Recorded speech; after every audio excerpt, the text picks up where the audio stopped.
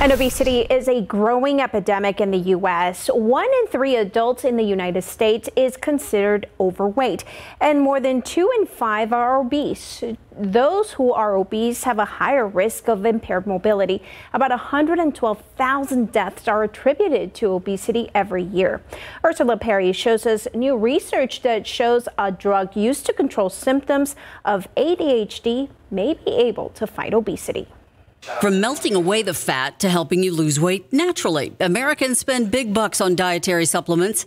In fact, they dish out more than $2.1 billion a year on weight loss pills.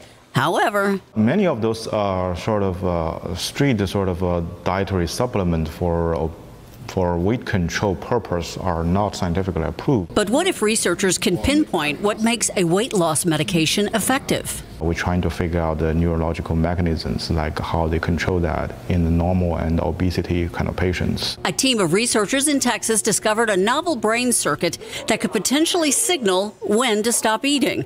Through experiments, folks at Baylor were able to find out that a drug called MPH had the ability to activate and regulate this pathway in the brain. This drug has been FDA approved for many years and is safely used for the ADHD and the narcolepsy, preventative effects. And now MPH may have the ability to suppress the need to overeat.